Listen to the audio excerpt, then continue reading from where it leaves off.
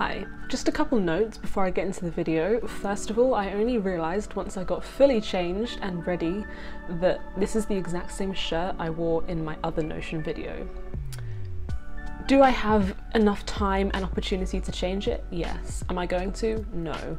This is the outfit I thought of, I'm not changing it, so just bear with me, I'm gonna look pretty similar to the other video. Secondly, I did want to do a full Notion tour, and I'm definitely going to at some point in the future, but not all of my Notion is up to the same level, and I really want to make sure it looks as good as possible before I share it. So for now, I'm just going to show you some of the pages that I've kind of been using the most frequently, which are pages I use to organise my university degree and stay on top of work. So that's what I'm going to be sharing with you today. Okay, so we're going to start with this life page. This is kind of just like a secondary homepage, but it's a bit more relevant for day-to-day life. This is what I use to kind of schedule out my week and my day. Let's ignore the top part, this is pretty irrelevant. I just have some short and long-term goals pages that I can go to make sure I'm on track, get inspired, that sort of thing. But what's most important here is this section where I have my weekly tasks and my daily tasks. Now, the reason I have these separate is because within these weekly tasks, I have things like start drafting discussion, finish discussion draft, which is so vague, and if you've been watching me before you will know that this is a big no-no and you should not do this. So then from there I'll break that down into more manageable tasks that are a bit more tangible, so I know exactly how to do that. So for example, yesterday was Thursday, so within this finish discussion draft I actually had what I needed to do to accomplish this. Now, this really helps because I have my overall points that I already knew I needed to do. For example, pad out my diversification implications and engagement implications. But then, as you're writing an assignment, often other things are flagged up and you realise, oh, I need to reword this or I need to add this. So then I can just add another point to my to-do list, which is what I did, I think, with the DMSP points. And that can just really help make sure I'm getting the most out of that study session. And again, I have mentioned before, I like timetabling on paper. I usually put it on this little bulletin board here, but of course when you're in the library or when you're out, I don't have access to that. But what I do have access to is my laptop, where I have my Notion. So this is just a nice way to always see what I need to get done and edit it a lot easier than I can on a piece of paper. Okay, so now let's go into our assignments and how we work on those. This is probably going to look exactly the same to my other Notion video.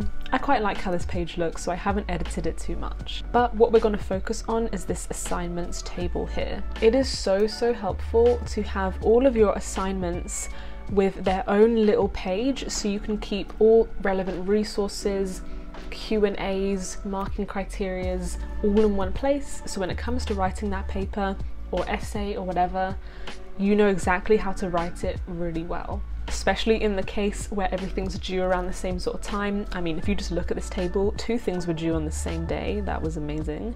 So you get the idea. It can be really helpful to have an easy way to keep on track of everything and know exactly what's expected for each assignment. So if I just go into, for example, my dissertation page, I've actually put a link to the guides for writing up every section of my research report, which is such a lifesaver, can I just say? It can be really easy to feel like university professors don't give you too much content, or they really expect you to do all of it on your own. Sometimes I just think maybe it's a little hidden, or you have to be proactive to find it, but it is there.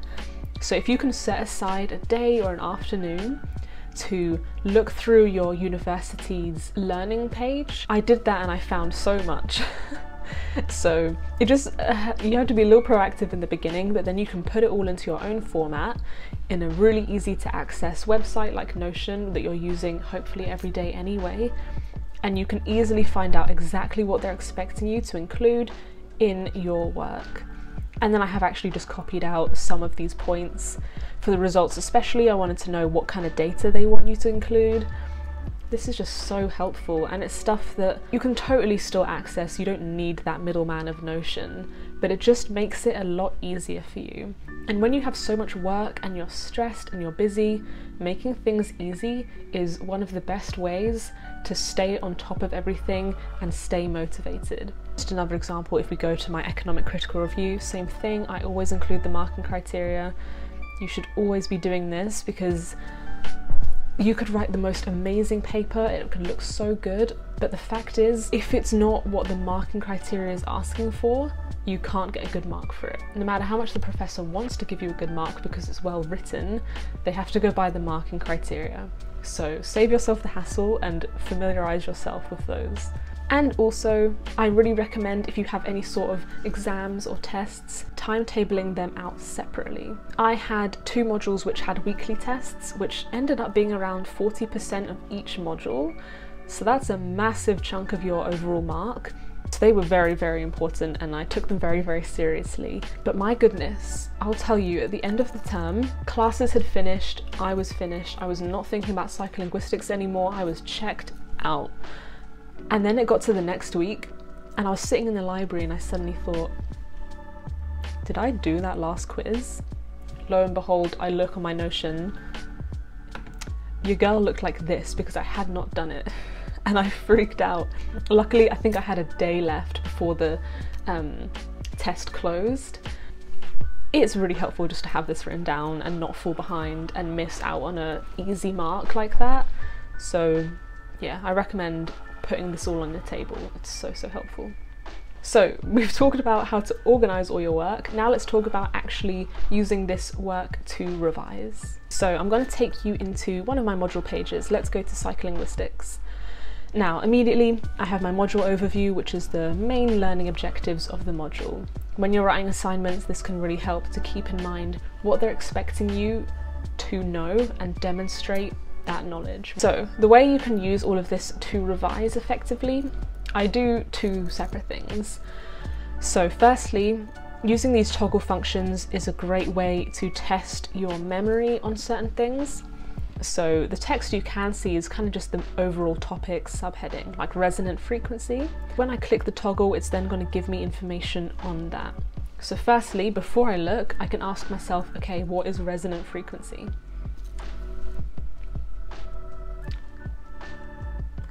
And then I can say, oh, well it's, and then I realise I don't remember, so I look. Here you can now actually test yourself, read up on what you got wrong, and so next time you test yourself, you should be a little more correct. A more effective way to remind myself of all the information first before I test myself is actually to rewrite all these notes on paper. What I do is save all my note-taking in lectures to my laptop, because when there's so much content and it's really fast, don't stress yourself out trying to write it all down on paper. There's no point. To refamiliarize myself with all the content that's more active than just reading through it and checking out every 30 seconds is to rewrite it all. And you won't be as rushed as you were in a lecture, you can listen to music. It's an enjoyable experience and it's way more effective in actually remembering the information. Obviously, you don't need to copy everything out word for word. What you want to do is understand, for example, I look at needs analysis, this is quite an important term, read over it. From here, I could then actually compress all of this down into 2 bullet points, write it down in my notebook, move on. That's a good form of revision because by the end of it, you should just be able to look at needs analysis and know exactly what it is. But the starting point is needs analysis along with like 6 bullet points for you to know what it is. Obviously, this doesn't mean you need to rewrite everything 6 times, but you get the idea that you don't need to write out as much information as there is on your Notion. Don't worry. Again, you don't have to do this, especially if your exams are still online. My one will be. And a great way, if you're using Open Book, is to just go to this left-hand toggle again and go to Quick Find. This will literally search within every inch of your Notion into every single toggle for the word you search for. I can just type down anxiety. It's going to bring up every single time anxiety is mentioned. And as you can see, it's actually brought up these other pages as well. So there's a couple sociocultural approaches mentions. So I'm not just going to click anxiety and go to another page. I can see exactly the context it was mentioned in. So this is also super helpful when it comes to actually taking your exam, but also if you're trying to make notes more effectively and you want to just make a big point on anxiety, you can collate it all this way and just save yourself a bunch of time. And finally, just another random little point.